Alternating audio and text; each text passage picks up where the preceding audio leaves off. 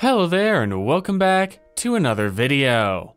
In today's video, I'm actually going to be revisiting a topic that I made a video on a long time ago on this channel. Near the beginning of this channel, I made a video on what components a hobbyist maker can salvage from broken or worthless computer parts. I wanted to revisit this idea now, several months later, for the sake of upping the production value and also to add some new opinions on what components I think are good to salvage. Mainly, back when I made that original video, I hadn't worked with SMD components at all. Now, I work with SMD components often and want to talk about that a bit in this video. Additionally, I've got some different parts to take a look at here, including a mini PC, some PCI Express cards, and a server motherboard. Now, before I dig too deep into what I think is worth salvaging from these boards, I'd like to first tell you about today's video sponsor, PCBWay. If you're at all interested in making your own projects with these salvaged electronic components, then you'll almost certainly find PCBWay's high-quality custom manufacturing processes interesting. PCBWay offers a wide range of services, some of which include 3D printing in several different materials like nylon, PETG, and even aluminum, as well as CNC milling with, again, many different material options, and of course custom PCB production and assembly. PCBWay services can bring your next project to another level. Check them out at the link in the video description.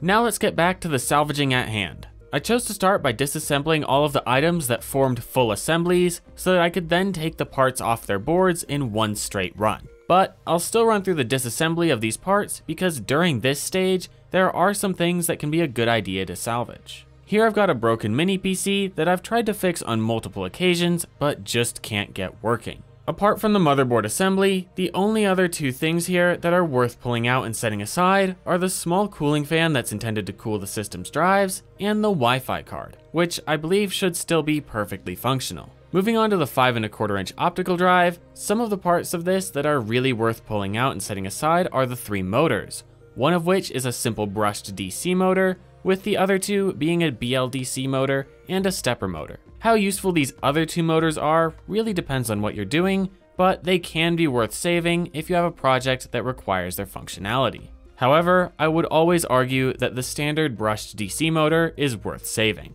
Next, I pulled out the 2 steel rods that the laser head slides on, as well as the laser head itself. These rods can be useful for projects as structural pins, and they can also make good pivots for parts that need to rotate around an axle. We'll work with the laser head a little bit more later, as we can pull some magnets and a laser diode out of it, so we'll just set that aside for now.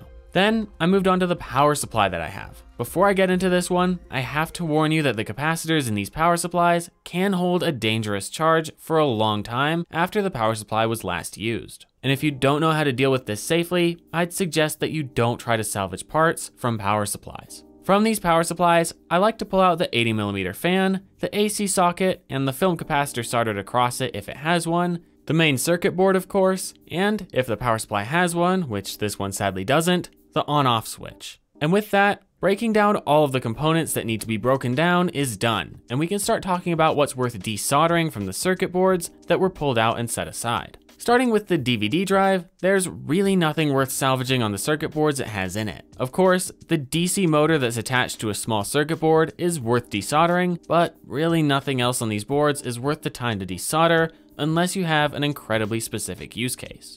As for the laser head, you can pull out this little laser diode from it, which can be useful for some projects. Sadly, my camera's recording buffer ran out and I didn't realize it during the disassembly of the laser head itself, but you can basically just remove screws and pry into it until you can break the laser diode and its heatsink out. Additionally, there are some neodymium magnets around the laser lens that you can also salvage, but this time I chose to skip this step because breaking the glue to get them out can be quite an involved effort and I didn't feel like it.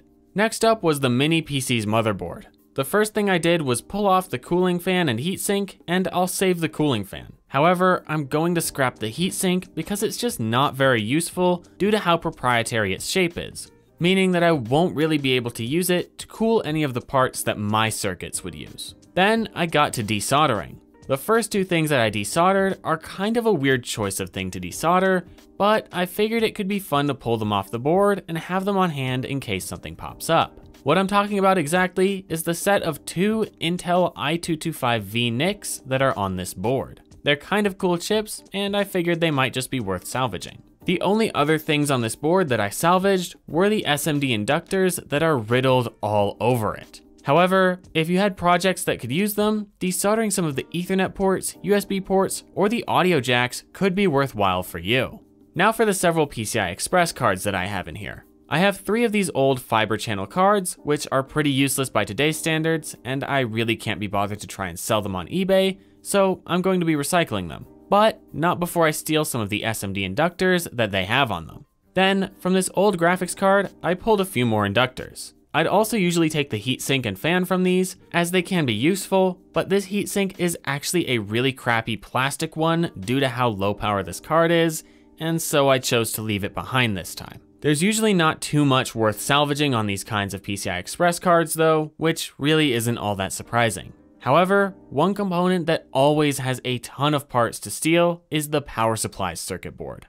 On this board, I started by pulling the main filter capacitor, as these capacitors can be useful for some projects due to their high voltage ratings. However, in my case, this capacitor was sadly starting to leak out of its bottom, where one of the legs was, so this will have to be junked. I then moved on to pulling a bunch of other capacitors off of the board, as these units are always loaded with useful value capacitors. I took off the 2 1 microfarad film capacitors that are located in the power filtering section, as well as several of the output capacitors that had useful values. Some examples being 2200 microfarad 16 volt capacitors and 1000 microfarad 10 volt capacitors. Then I went on to all of the components that are mounted to the heat sinks in the power supply, as well as the heat sinks themselves. Pretty much every single component that's mounted to these heat sinks can be really useful in projects. Most of the time, these components are full bridge rectifiers, MOSFETs, diodes, and in some extra old power supplies, sometimes you'll find BJTs instead of MOSFETs. I also took a lot of inductors off the power supply board, as these are always worth salvaging. They can be kind of expensive to purchase brand new, especially some of the larger ones. I also pulled a few of the transformers off of this board, which I usually don't do, but I have some project ideas that could possibly make use of them, and so I took them off this time. And this is just a bit of a reminder that exactly what components you find worth salvaging heavily depends on the projects that you are doing. Just because I'm doing certain projects or I'm not doing certain projects doesn't mean you have to take the exact same set of components off that I do. You should take the components that you think you'll actually use. I then took a bit of time to clean up all of the components and heat sinks that I desoldered from the PSU, and once that was done and they were set aside, I moved on to the final bit of hardware that I'll be pulling a few parts off today, the server motherboard. As I mentioned in my previous video on this subject, motherboards are actually oftentimes some of the least lucrative things to scrap. Although they have a ton of components on them, a lot of these components are pretty pointless to salvage, them being basic SMD capacitors and resistors, as well as ICs that don't really have much of a use outside of the specific motherboard.